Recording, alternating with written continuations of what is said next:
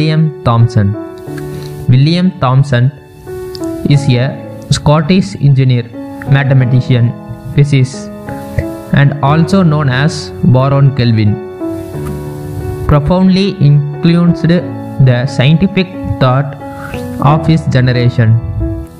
Thomson, who was knighted and raised to the peerage in recognition of his work in engineering and physics, was foremost among the small group of British scientists who helped to lay the foundations of modern physics.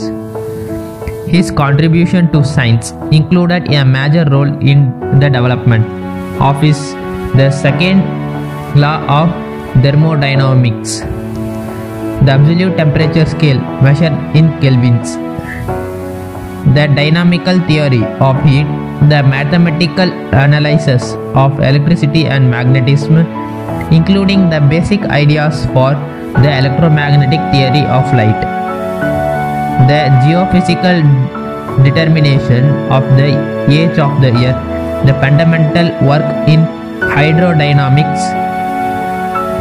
His theoretical work on submarine telegraphy and his invention for the use on submarine cable aided Britain in capturing the preeminent place in world communication during the 19th century. Thomson's worldview was based in the part of the belief that all phenomena that cause force such as electricity, magnetism and heat were the result of invisible material in motion. This belief placed him in the forefront of those scientists who opposed the view that forces were produced by imponderable fluids. However, it also placed him in opposition to the positivistic outlook that proved to be a prelude to 20th century quantum mechanics and relativity. But Thomson's consistency in his overall view enabled him to apply a few basic ideas to the number of areas of study. He brought together disparate areas of physics, heat, thermodynamics, mechanics, hydrodynamics, magnetism and electricity, and thus played a principal role in the great and final synthesis of 19th century science, which viewed all physical change as energy-related phenomena. Thomson was also the first to suggest what there were the mathematical analogies between kind of energy. Thomson's scientific work was guided by the conviction that the various theories dealing with matter and energy were converging toward one great unified theory. He pursued the goal of a unified theory even though he doubted that it was attainable in his lifetime or ever.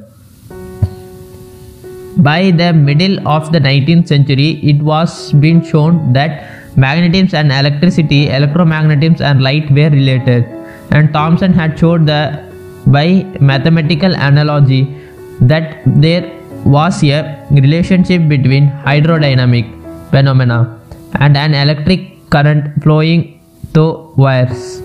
James Prescott Joule also claimed that there was a relationship between mechanical motion and heat, and his idea became the basis for the science of thermodynamics.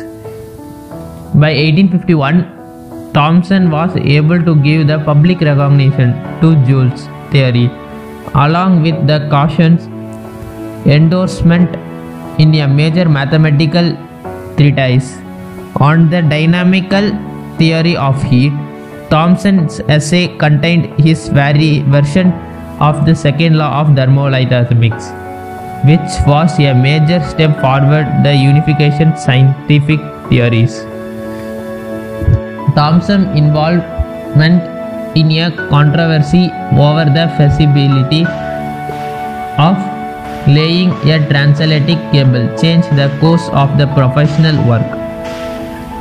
His work on the project began in 1854 when he was asked for a theoretical explanation of the apparent delay in an electric current passing through a long cable. In his reply, Thomson referred to his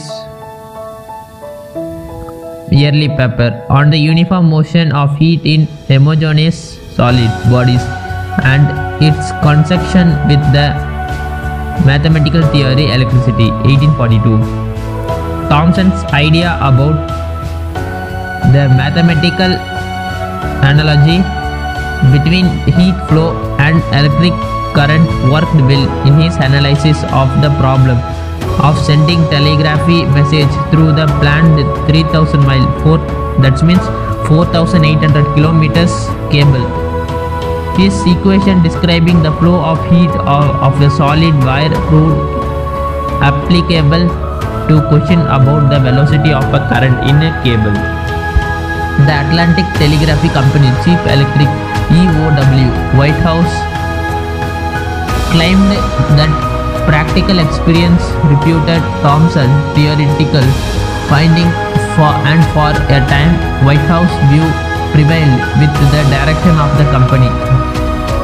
Despite their disagreement, Thomson participated as chief consultant in the arduous yearly cable laying expenditure. In 1858, Thomson patented a telegraphy receiver called the mirror galvanometer for the use of Atlantic cable.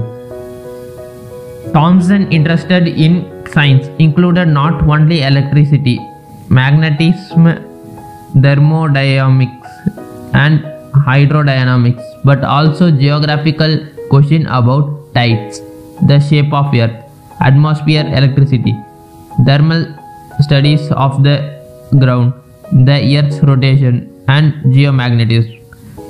He also entered the controversy over Charles Darwin's theory of evolution. Thomson opposed Darwin, remaining on the other side of angels. Thomson challenged the views on geologic and biological change of the early uniformations, including Darwin, who claimed that the earth and its life had evolved over an incalculable number of years, during which the force of nature always operated as present.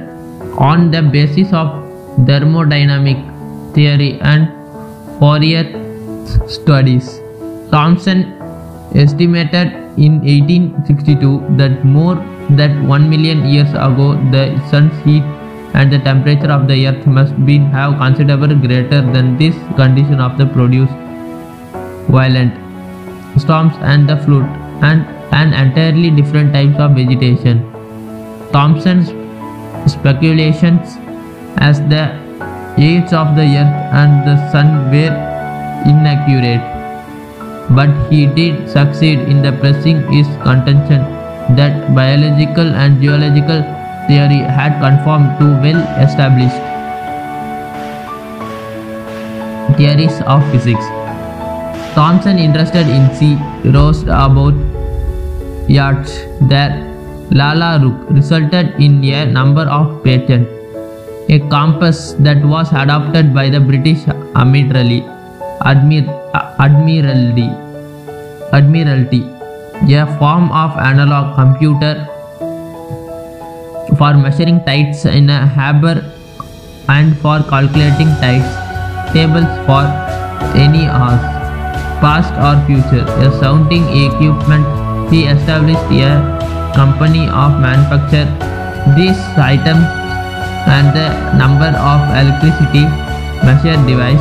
He also published a textbook, treatise and natural philosophy, 1867. A work